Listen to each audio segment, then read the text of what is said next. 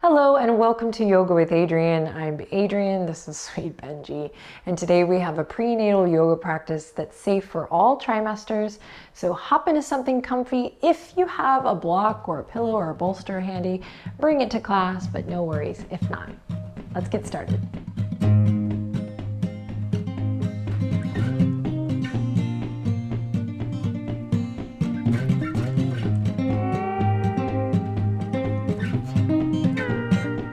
All right, let's begin in a comfortable seat. Come on down to the ground, take your time getting there, and let's sit up on something if that feels good in your body today. I'm sitting up on a block. You can sit up on a block or two or on a bolster, folded up blanket, folded up towel.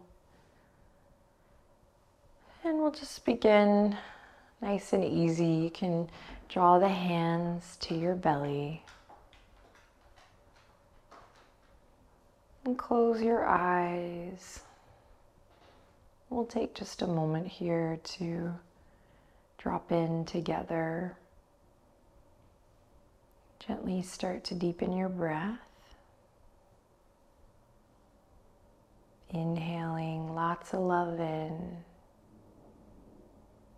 And exhaling lots of love out.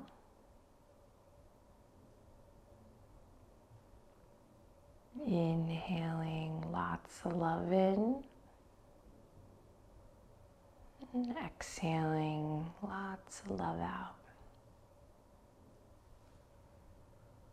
And a couple more times on your own, sending that loving breath down, and feeling it also on the exhale move up and out. Send love to baby. Nice, smooth, even breaths.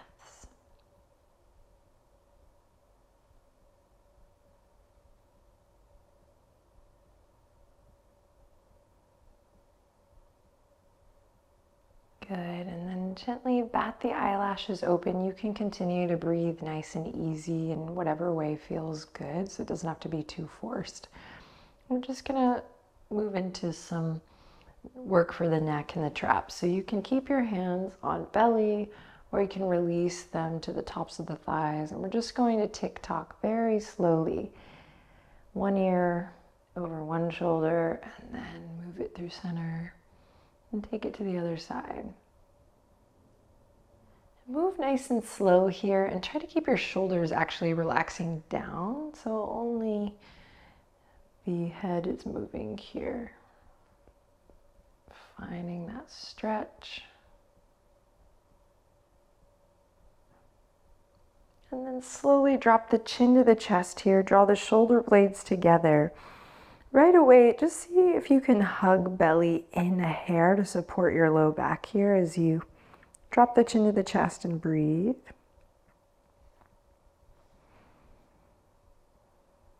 And now we're going to draw circles with the nose. So slow and steady wins the race here, drawing circles with the nose.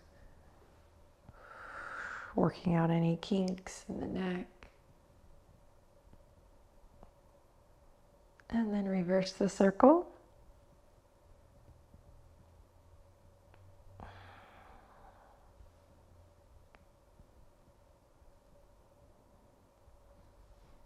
Nice, and then bring the head back to center. Reach behind, interlace the fingertips, and open up the chest. So there are a couple options here. You can interlace the fingertips, open up the chest. If that's not great for you, you can bring the fingertips to the earth behind you, like so.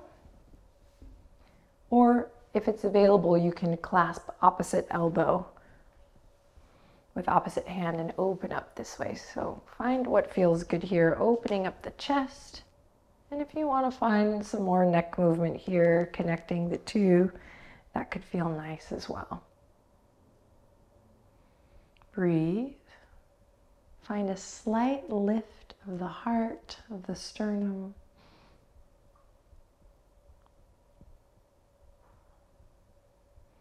And then we'll slowly release that. You're gonna come forward onto all fours. Go ahead and take your time here, but grab that block if you had it or whatever prop you brought. You can just put it to the front of the mat. And then we'll come to all fours. Spread the fingertips wide. Press into the tops of the feet. Inhale, drop the belly. Look forward, open up through the chest. And then exhale, hug the belly up and in. Round through the spine gently for a cat. Inhale, drop the belly, open the chest, extend through the crown of the head. And nice and easy. Rounding through the spine. Lovely. Then we're going to inhale, come back to tabletop position. Focus on hugging the belly up just a bit to find that support in the low back. Then you're going to curl your toes under, walk the palms forward just a couple of inches. And then nice and slow, with that connection of hugging the belly to spine, we're going to lift up to downward facing dog.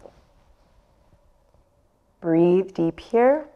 Support the low back by just connecting with center.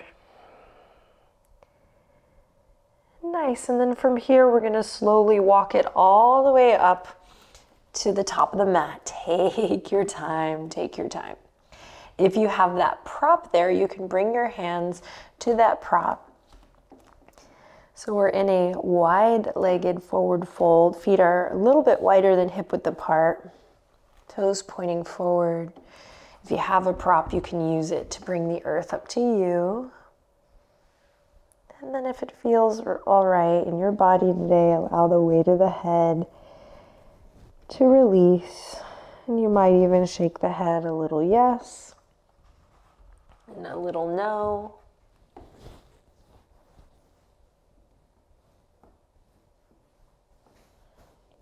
Breathe. Then we're going to ground through all four corners of the feet. We'll slowly bring the hands to the waist. Support the low back by bending the knees generously, and we'll rise up slowly to stand.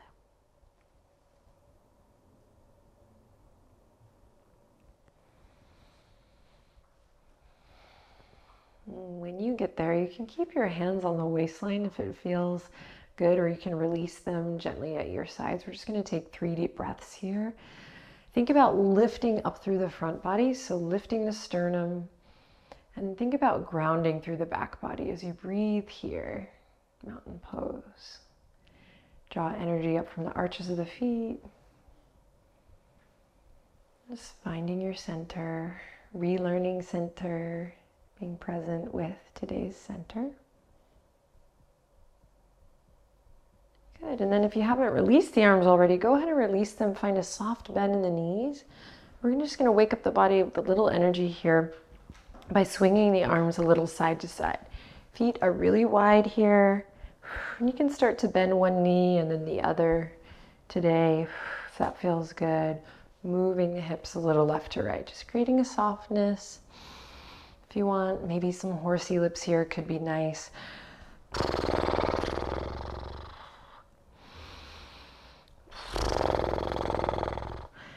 Good, then we're going to step the feet in just hip width apart. So now your heels are right underneath your hip points. And when you're ready, send the arms all the way up to the sky. Exhale, you're going to step the left foot back. So you're in a split stance here with the left heel down. Good, inhale in, exhale, bend your front knee, and you're going to pivot your left foot out just a bit. So now you're in a warrior one. Warrior one. Front knee's bent. You can make any little adjustments as you need. If the arms up over the head are too much today, just bring the hands right back down to the waistline or to the belly. So search for the power of that back leg, really reaching that left heel back, engaging through the left inner thigh. See if you can get those left inner thigh muscles turned on. You should be able to see your right big toe. Front knees bent, and the glutes are turning on a bit here as we pull the right hip crease back and aim to allow this internal rotation of the back hip here, just a bit, guiding forward. Great, then we're gonna take it out to warrior two from here. So if the arms are up and overhead, you're gonna open out left to right. You might widen your stance here, but otherwise you can just keep it short. Maybe hands stay on the waist or the belly here for this one. And this one we have external rotation in both hips, of course, breathing deep. Then keep the legs where they are. We're gonna send it into a reverse warrior with the front knee bent. So best you can, take the right fingertips all the way up to the sky while the front knee stays bent. And then if you want to take it all the way back, you can, reaching the right fingertips all the way back behind you. Stay strong in that left inner thigh. Nice. Then we're going to slowly bring it all the way back to warrior one. Back toes turn in. Then we're going to step up into that front leg. Press into the power of that right heel and then bring it all the way back together. Feet right underneath the hips. Excellent. Release the arms to the waist and then let's shift to the other side. So you're going to step the right foot back, split stance to start. Just find the power of the legs, that connection all the way up from the arches of the feet. Then reach the arms all the way up and overhead. Bend your front knee. And slowly pivot on your back foot. Adjust your stance as needed. Breathe, relax the shoulders. Virabhadrasana 1. So again, find the power of the back leg here in this warrior sequence. Press into the outer edge of the back foot, engage the right inner thigh.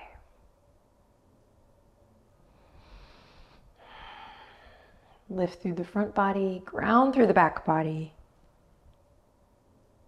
And then we'll open up warrior two. Pressing into both heels, lengthening through the crown. Breathe. Sink deep into that front knee.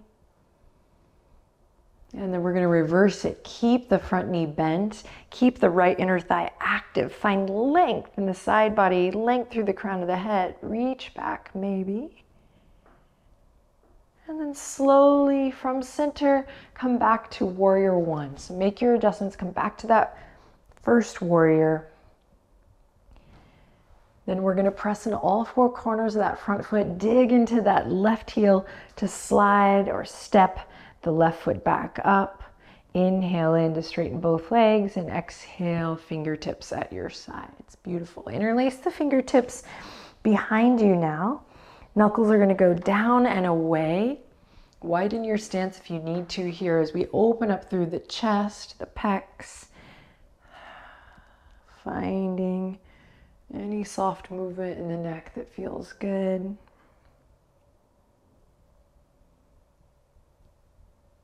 Then inhale in, exhale, bend your knees, release your grip. Fingertips go down and forward now for a wide-legged chair pose. Gently hug the belly in to lengthen the tailbone and the low back just a bit. Good, and then slowly release. Come back into your forward fold. If you have a prop there, you can use it. Bring your hands to the prop or maybe fingertips to the mat and release. Breathe in and breathe out. Now from here, slowly inch your toes and heels out just a bit. So your feet are now a little bit wider than hip width apart. You're going to take your right hand to the center of your mat or the center of your prop and inhale as if you were pulling a bow and arrow, slight bend in the knees. You're going to open up through the chest here, sending the left fingertips all the way up towards the sky. If they don't make it all the way up to the sky, just go wherever feels good as you open up through the chest. Strengthening the back, breathe in, and then breathe out, bring it back to center and take it to the other side. Keep the crown of the head extended here. Soft bend in the knees. Lovely. Now slowly bring it back to center. Keep the heels where they are. You're going to turn the toes out. If you have a prop, you're going to slide it behind you to become a little seat. If you don't, you're going to use your fingertips. And as we all slowly bend our knees to come into this yogic squat, We might come to sit on our prop. We might come to hover with the palms together, elbows pressing into the knees. And if this is not in our body today, we might just start to come to a seat. So if you're hovering above a prop or without a prop, squeeze your legs into your elbows and press your elbows into your legs.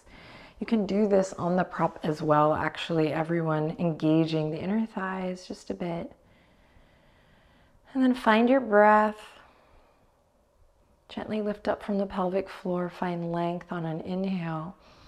On an exhale, slowly release to come out of the pose. You're going to take one hand back, then the other. If you're on a prop, you'll just lift the hips up and come off of it like so. We'll take the prop to the side. And we're going to scoot back and come back onto all fours here. Benji is taking up some nice real estate here. So come back to all fours.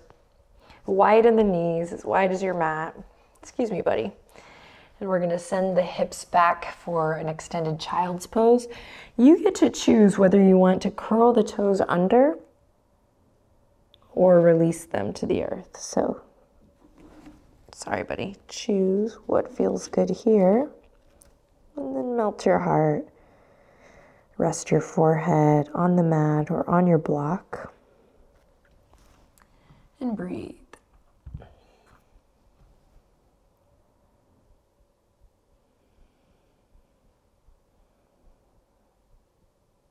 Inhale, lots of love in. Exhale, lots of love out. Inhale to rise back up. If you have a prop there, move it out of the way. You're going to inhale, reach your right fingertips all the way up towards the sky. Keep the hips facing down, so just the chest is opening up. Exhale, thread the needle. Some love for the upper back body coming in hot. Rest your head on the earth, right ear to the earth, and breathe. You can start to soften your gaze or close your eyes here.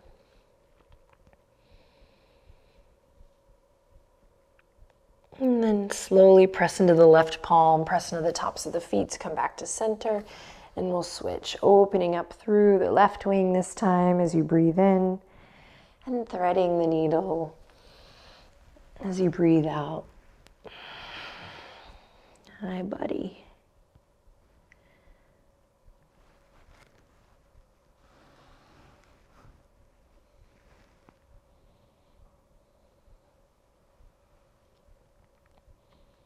Inhale, lots of love in. Exhale, lots of love out. Slowly begin to unravel. You have an option here. We can come back to a seated meditation, so you can come to sit on your blanket or your block, or we can come to rest on our side using the blanket or block as a pillow. Maybe you have another blanket or a bolster you'd like to bring into the picture. Just gonna come to either rest on one side, maybe bringing a pillow or bolster in between the legs. Benji. Thank you, buddy. So we're in a comfortable seat, or we're coming to rest on one side. Come into a final resting pose that feels good for you. So it may not be one of these. And we're just going to come into a little bit of breath work here. So you can close your eyes, relax your shoulders. If you're seated, maybe you bring both hands to belly. If you're lying down, maybe you bring one hand. And we're going to inhale for a 4 count. And then we're going to exhale for a 4 count. So nice even breath, and I'll count us out. So here we go.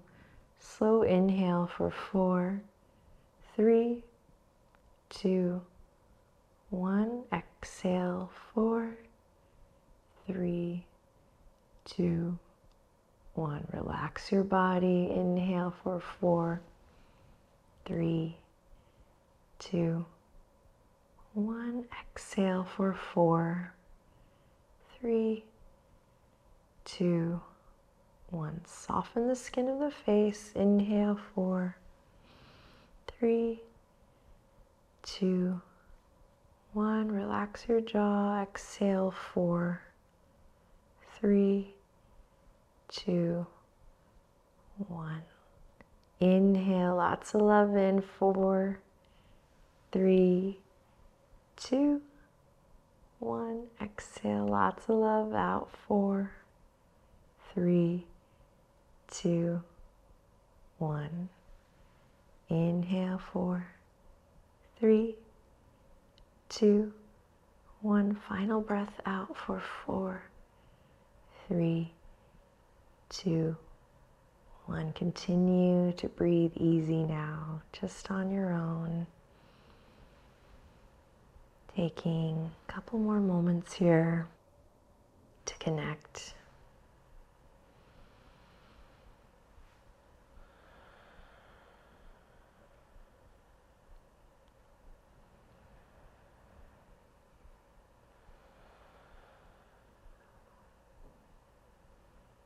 Way to show up today. It's an honor to be here, rooting for you. I'm in your corner. Thank you for sharing this time and energy with me. We'll close the practice by taking one final breath in together. And this time as you exhale, maybe let it go out through the mouth.